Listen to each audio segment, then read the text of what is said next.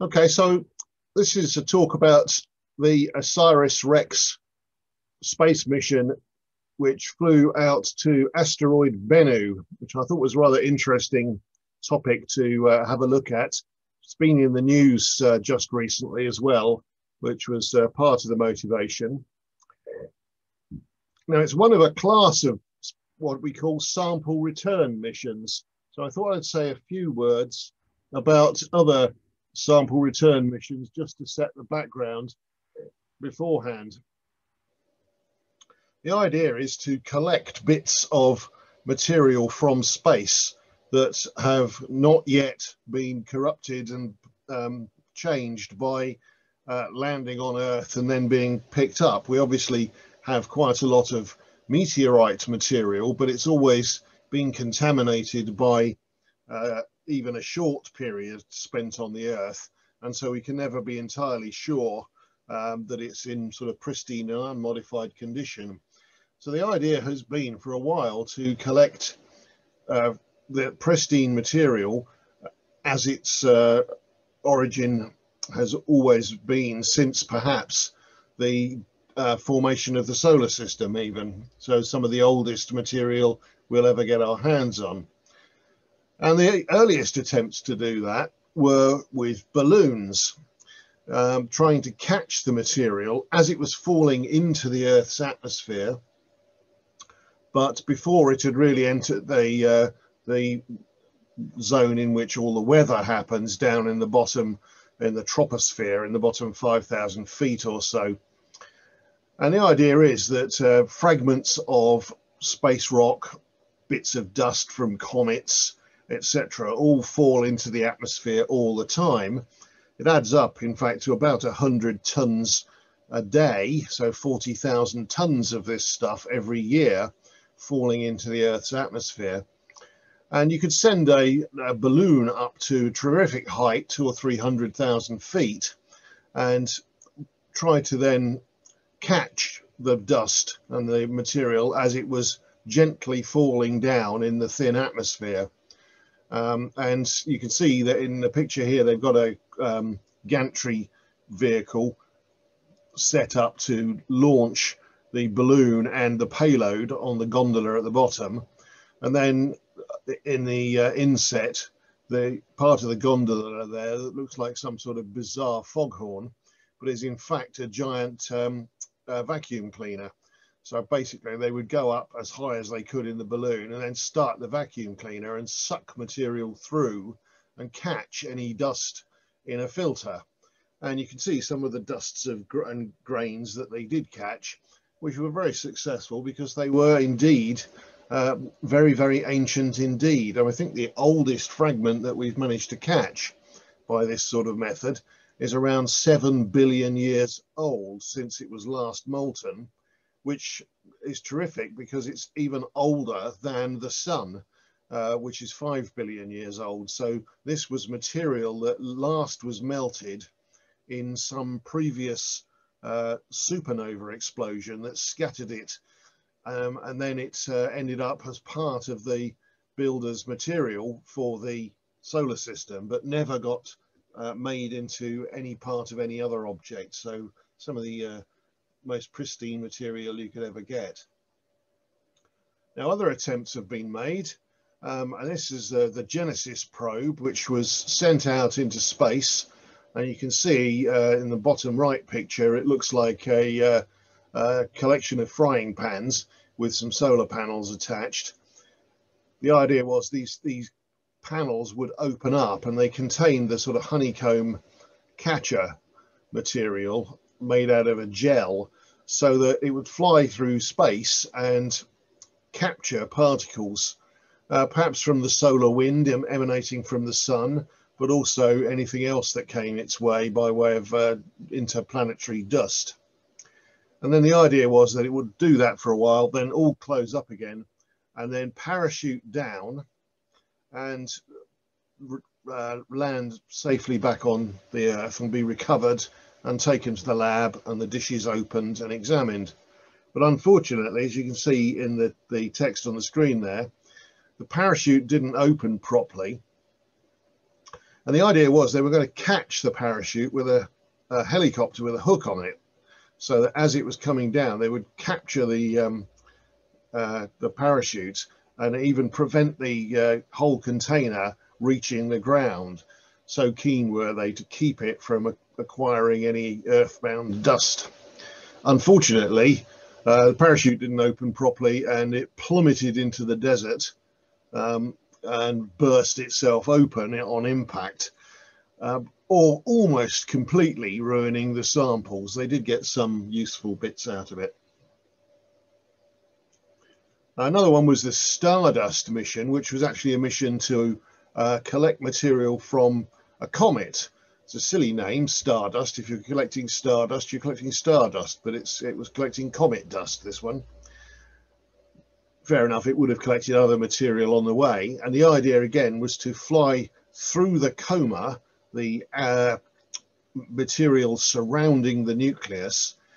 So comets consist of a dense nucleus surrounded by the coma of material boiling off it, and then the thinner tail material left behind.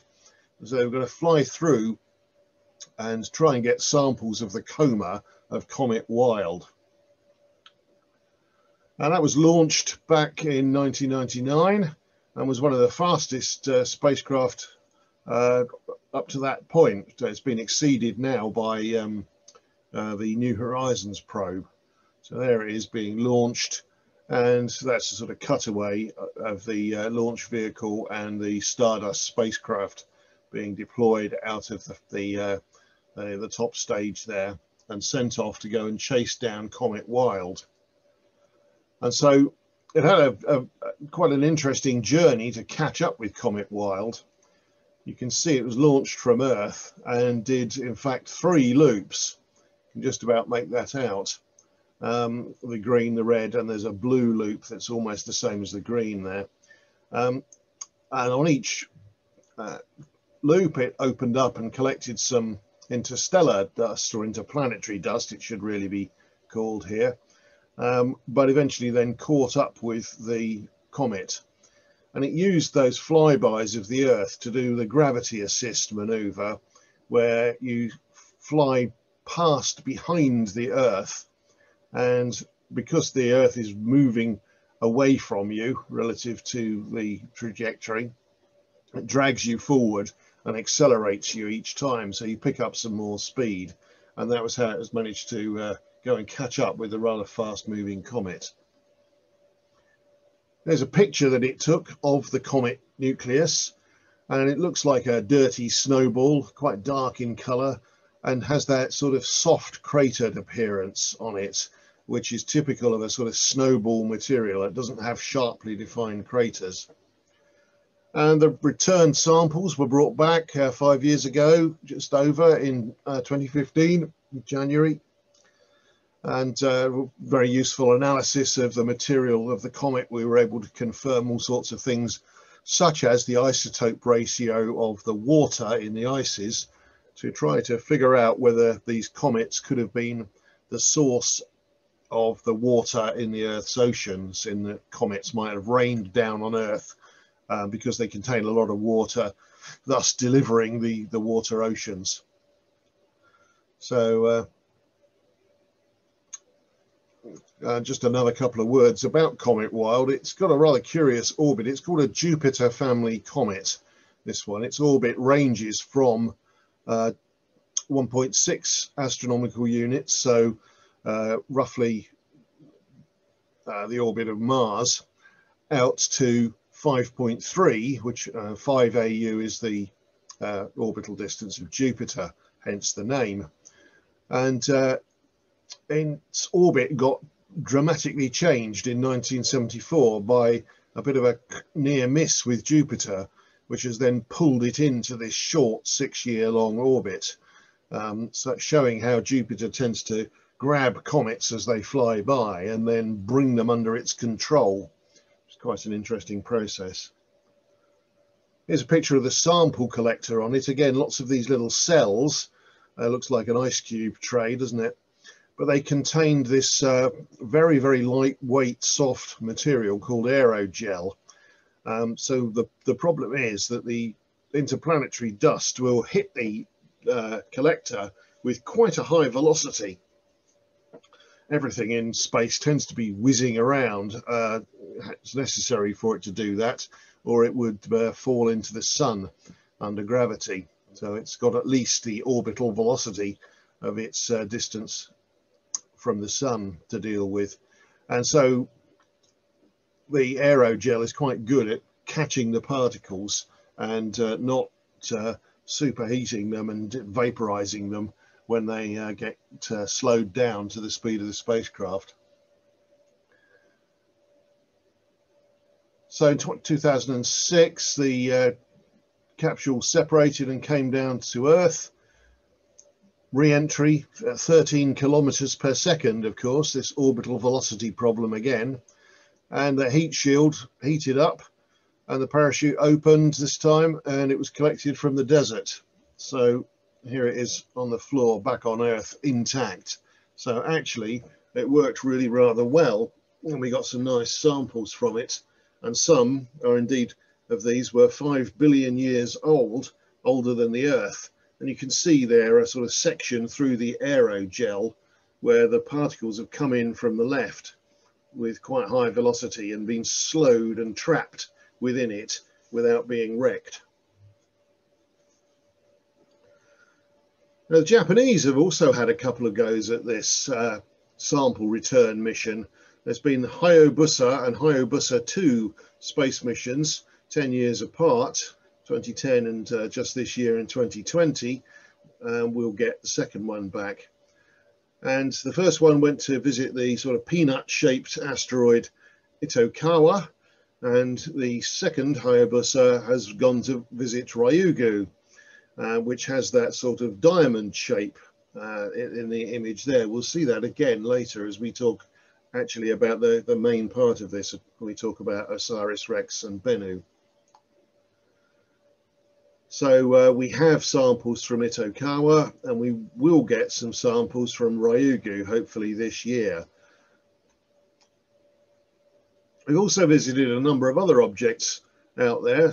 With asteroid Anne Frank, a 5-kilometer asteroid, small potato-shaped body, was imaged there, look, and another comet, Comet Tempel 1. And this was studied quite extensively. But the main part of this talk is really to talk about OSIRIS Rex and Bennu.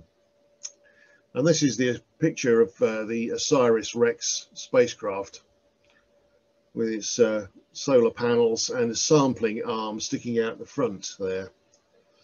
Now, Bennu, the target, was selected as a good target, and we'll talk about why. But it didn't really have a name at that point. It had only recently been discovered in 1999, and they did one of those things where they had a public competition to come up with the name. And so thankfully they didn't come up with a sort of Boaty McBoatface silly name for it this time. The name Bennu was suggested by a young third-grade student from North Carolina, and with a very reasonable idea. So this lad, Michael Puzo, suggested Bennu because it's the name of an Egyptian mythological bird, and he rather thought that the shape of the spacecraft, with its wings like that and with its long arms sticking out the front, reminded him of some sort of wading bird or heron. And I could really see what he was talking about there, and I guess the committee liked it as well. So the asteroid became known as Bennu. Now, OSIRIS Rex, as with all good space missions, is supposed to be an acronym, but it's one of those backronyms where they've decided OSIRIS Rex would be a good name for it, based on the fact that it was going to Bennu, which is an Egyptian bird that they've named, and continuing the Egyptian theme, they picked OSIRIS for the name of the spacecraft. And it's supposed to be Origins Spectral Interpretation Resource Identification Security Regolith Explorer, which is very, very contrived even for this sort of thing.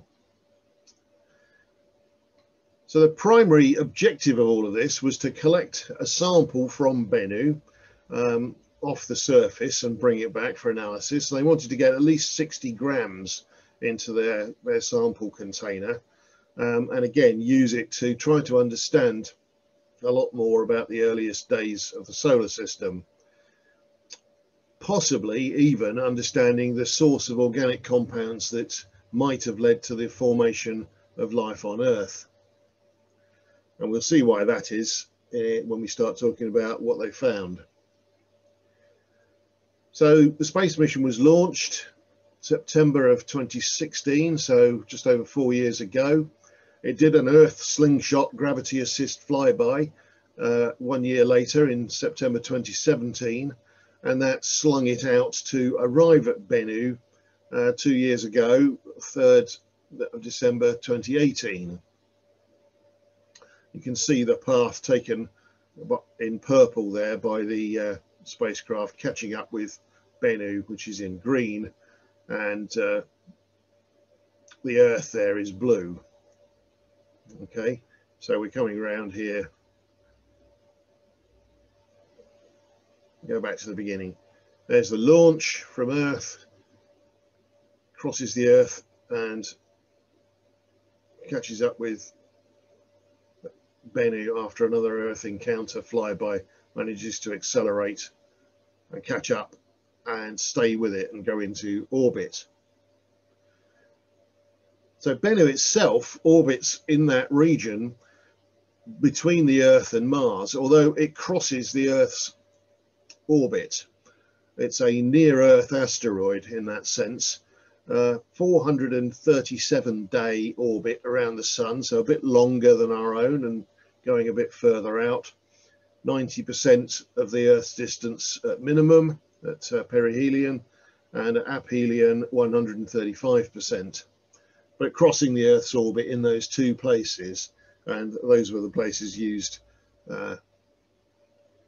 So another little diagram of it there, just showing the orbit relative to the Earth and to Mars. You can see that Bennu also goes out and just about meets Mars's orbit. So it's one of those bodies that's kind of interacts with the Earth and also interacts with Mars under gravity and is hovering between the two. Not quite sure that that's a long-term stable orbit. And it's certainly the case that these small asteroids get disturbed by a process called the Yarkovsky effect. What happens is that they get hit by the Sun and heated on the day side that's facing towards the Sun.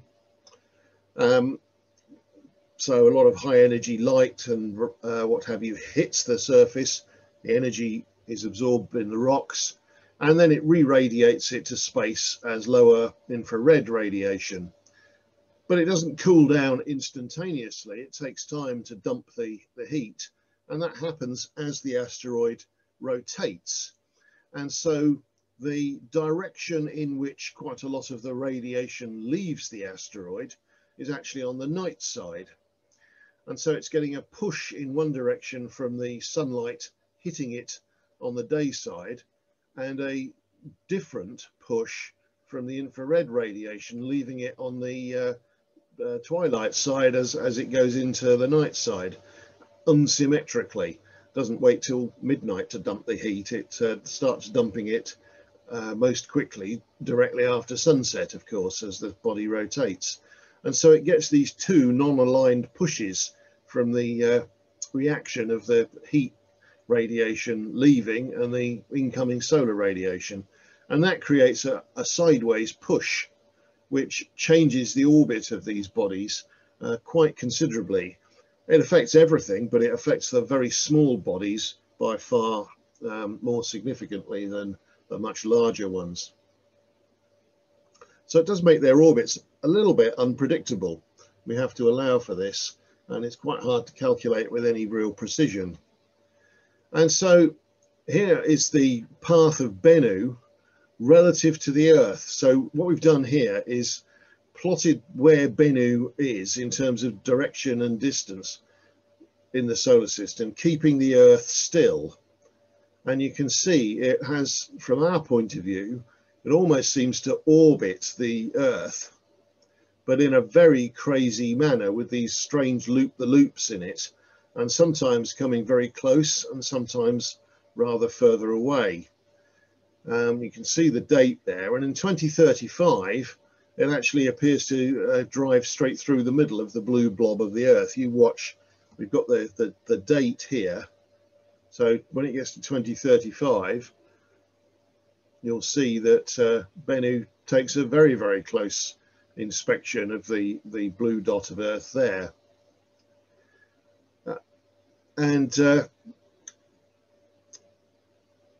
Well, it has quite a number of these close approaches.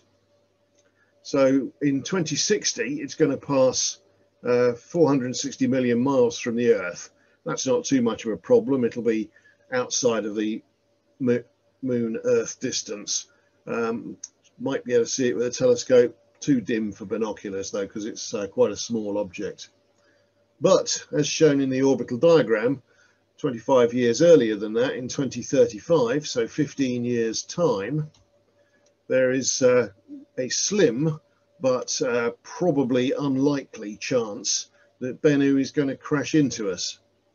It'll be on the 25th of September. If it does so, that's the point at which our orbits cross, and it's predicted to come closer than the Moon, probably around 65,000 miles.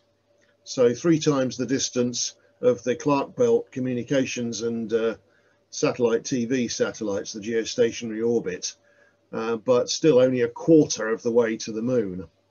So that's going to be quite a near miss, that one. And depending upon the exact circumstances of that, and we won't know until after that flyby, assuming it misses us,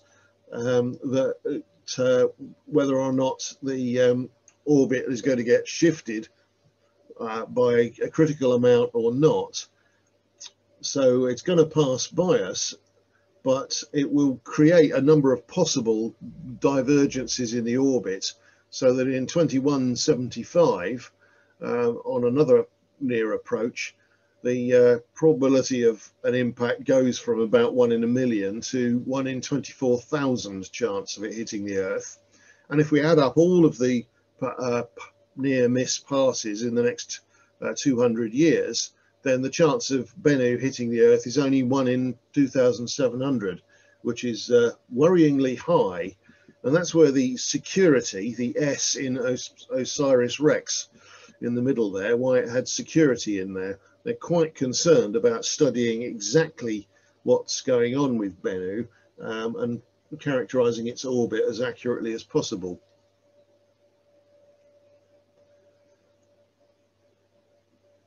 Clive's just joined us. Hi, Clive. Hi.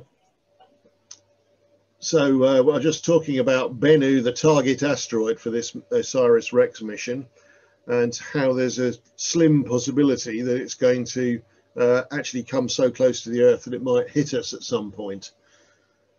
Now, fortunately, it's only 500 meters across.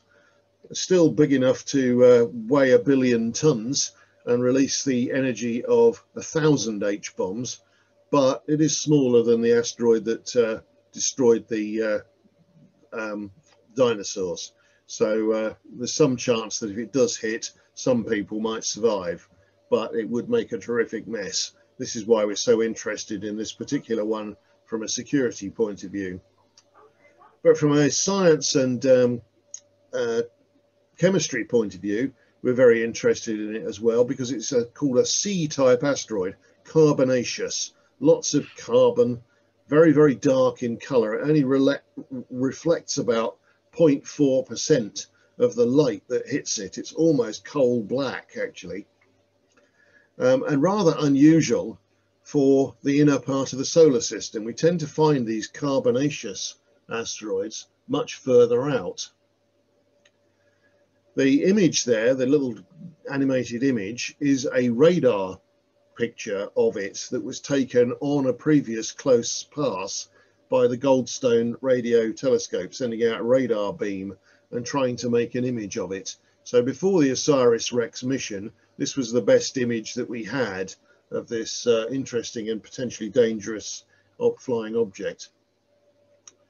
But OSIRIS Rex, as I said, it arrived in 2018. This was the approach shot when it first managed to image its quarry. There's a few stars there, but the green circle helpfully picks out the moving object, which was Bennu, as the spacecraft was homing in on it. And going back to that Goldstone radio image for a moment, they had an idea from the radio data. They'd made a computerized model of Bennu with this rather curious flattened shape with a ridge around the center that almost looks like a sort of rounded off cube, rather than being perfectly round. So very strange indeed. And they were remarkably close, because once OSIRIS Rex got there, it produced this animated video of the target rotating. So you can see it has that rather squarer than normal shape. Of course, these little asteroids don't have very much gravity at all. They don't have enough gravity to crush the rocks that they're made of in their core. So they are just piled up as a rubble pile. They don't create the pressure and temperature inside themselves to crush and melt the core into a sort of liquid or even semi-liquid plastic state. So they're not really very capable of pulling themselves into a perfect sphere or anything much like that. And you can see that in the pictures, because there are some spectacularly large boulders on the surface. You see them as they go around the limb. There's one come into view. Look at it, it's absolutely enormous. And you see it as it goes around the limb again here. Just how big it is. It's just sat on the surface. So that's probably another small asteroid that has just bumped and sat there. So why did they choose Bennu, apart from the Earth crossing aspect, which A, makes it dangerous, but B, makes it relatively easy to catch and visit? Well, this carbonaceous nature of it makes it very, very interesting from a chemistry point of view. And it's a time capsule, because we think it's very, very old and hasn't undergone that melting process that recycles the material and rubs out the evidence of the early history. So samples would be in almost original condition, straight from the solar system factory. Now it's spinning here, it's rotating, as you can see. It spins in 4.9 hours, which is quite fast, and that's possibly responsible for that sort of equatorial ridge that it's got, because the centrifugal force is going to encourage the rocks on the surface to roll down from the poles out to build a higher hump round the thing's middle. And it's spinning faster. This was a discovery by OSIRIS Rex. It's getting faster in its rotation by 1 second every 100 years, which doesn't sound like much. But again, that's powered by a version of the Yarkovsky effect of it being heated on one side and cooled at an angle on the other side, which serves to spin it up as well as changing its orbit around the sun. Here's a fantastic picture of it zoomed in, and you can see that rubble pile effect with the boulders all over the surface there, and one or two pits in the surface. Just looks like powdered concrete almost, with great lumps in it. I said some of those boulders are up to 60 meters across. And when they started studying it, they found some very interesting chemistry going on with some of those boulders, which we'll talk about in a moment as well. But because Bennu crosses the Earth's orbit twice a year, particularly around the 25th of September, we get a few fragments that have become dislodged from Bennu that fall into the Earth's atmosphere and create Bennu's own private meteor shower. I thought that was rather an interesting development. They discovered that that happens. It leaves bits of itself that along its orbit, and they get swept up into the Earth's atmosphere.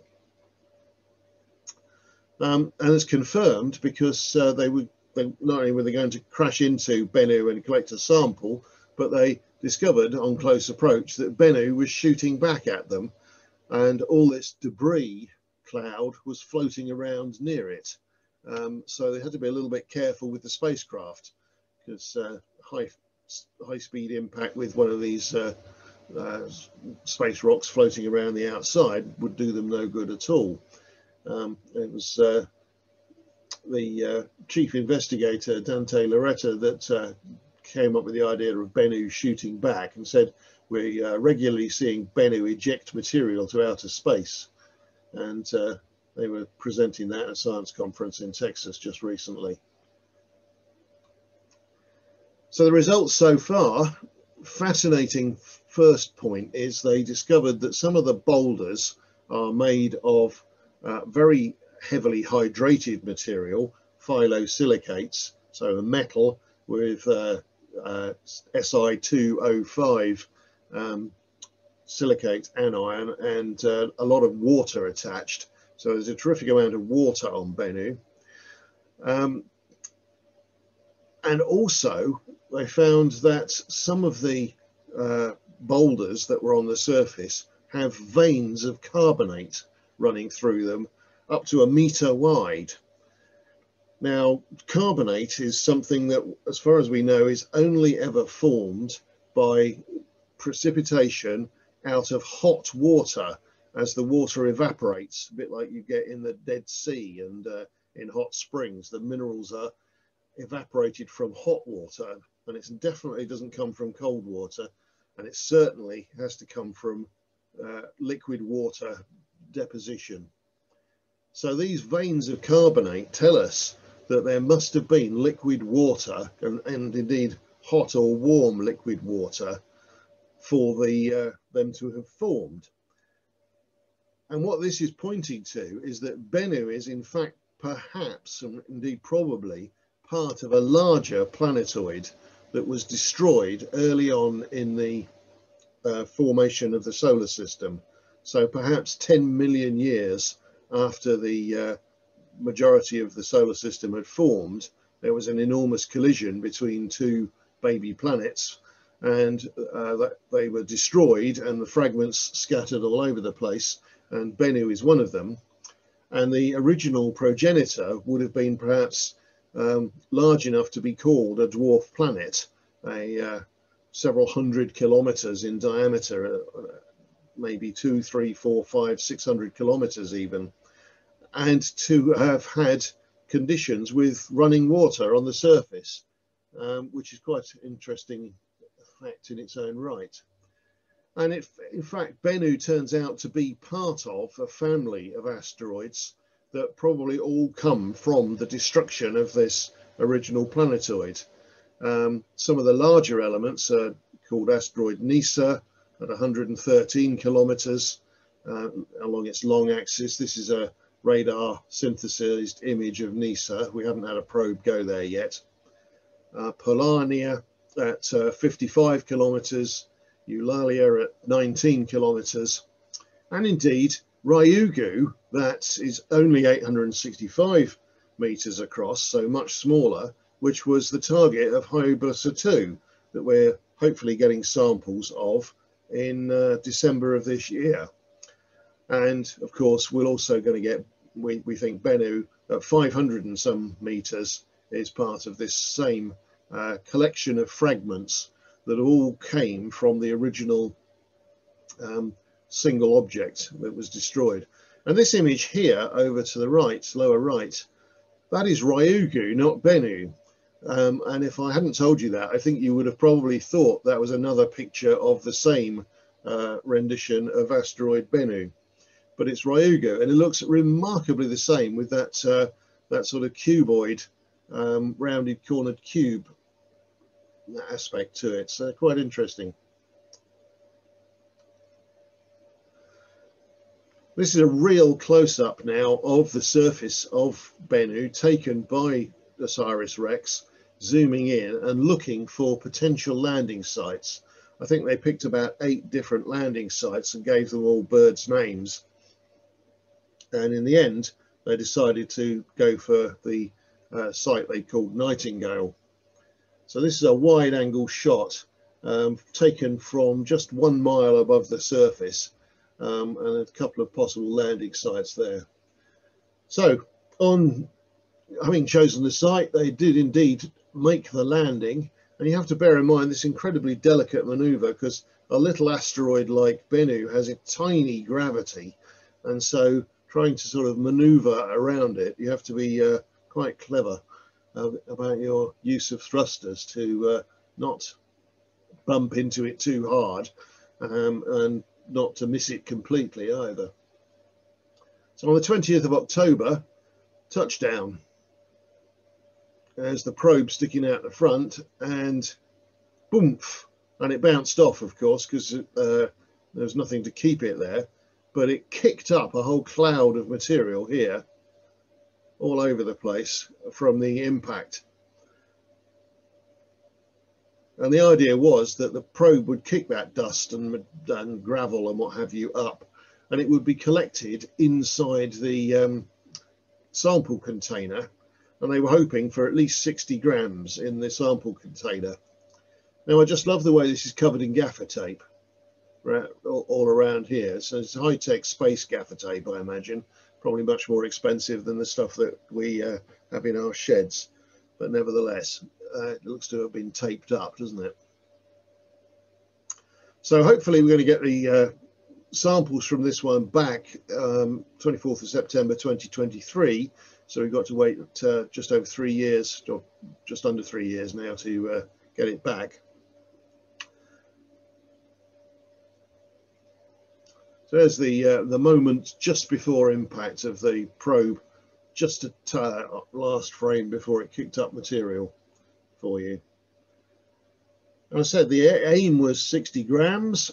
Unfortunately, they were massively successful, and the container was so full of material they couldn't shut the lid. Couldn't get the lid shut on the container, which was a bit of a worry, because it meant that the chance of this thing being able to get back to Earth and re-enter without spilling it all was very low indeed. But they have now managed to do that. They successfully were able to jiggle it around and get the lid shut, and they've got a whole 2 kilograms of material, so massively more successful than they were hoping to be. And the final main slide of this presentation was a shock discovery. Some of the chunks, these bright chunks that are littered around on the otherwise very dark surface of Bennu, turn out to be fragments of the asteroid Vesta. They've been blasted off Vesta and landed on Bennu, and you can see them in those enlargements there. Now we know they're from Vesta because we've got bits of Vesta on Earth that came down as meteorites, and we've analysed those in the lab. Plus we've also had the Dawn spacecraft go and spent a long time in orbit around the asteroid Vesta.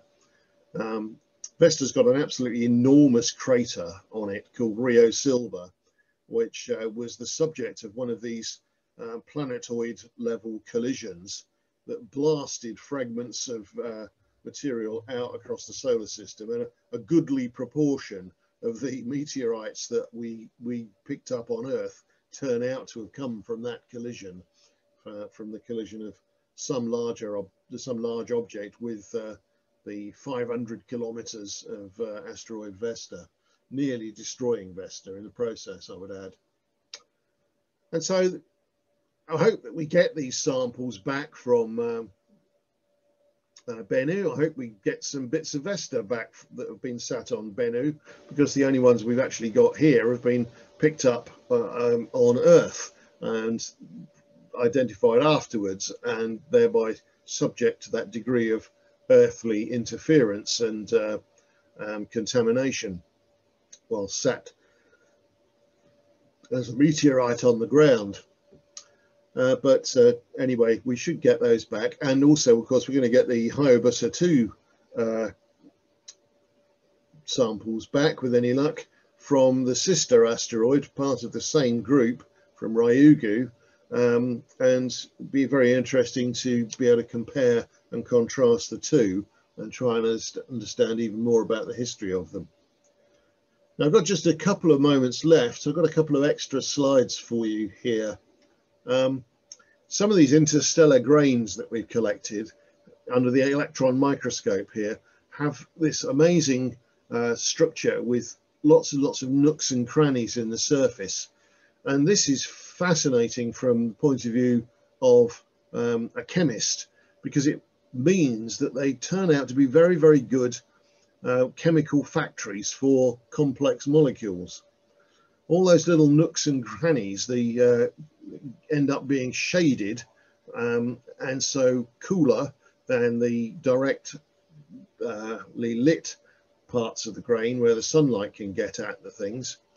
And so being a little bit colder, they act as a cold trap, and molecules, volatile molecules especially, can get trapped in them. And then the molecules can react with each other, encouraged to do so by the chemistry of the surface, and the little nooks and crannies are excellent for doing those sorts of catalysis and building up more and more complex molecules. And so these rubble pile asteroids with their space grains on them tend to be quite rich in the lighter volatile materials like water and various carbon compounds, especially in the case of Bennu with its C-type nature, its highly carbon-rich nature, and they're excellent chemical factories for producing all sorts of complex organic molecules. And it's exactly that, when rained down onto a planet like the Earth, that can be the seeds of the trigger for the evolution of life. So getting some of these back into the lab unmolested will be very, very important. There's another little diagram of that process there. The ultraviolet light catalyzes molecules to be split up, but then they recombine inside the grains, inside the nooks and crannies, in a very much a sort of means of building up more complicated structures. So I'll bring that to a halt.